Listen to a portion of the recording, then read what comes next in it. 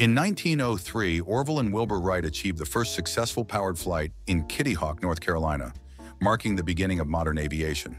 Their key innovation was the development of a three-axis control system, allowing pilots to maintain stable and controlled flight, a crucial advancement for aviation.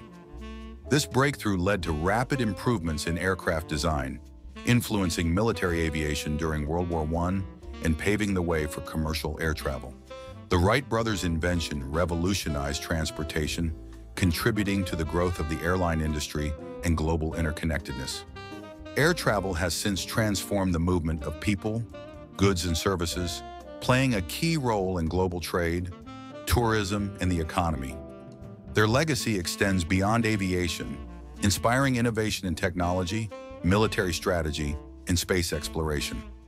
The Wright brothers' perseverance, despite setbacks and failures, demonstrates the power of determination and creativity.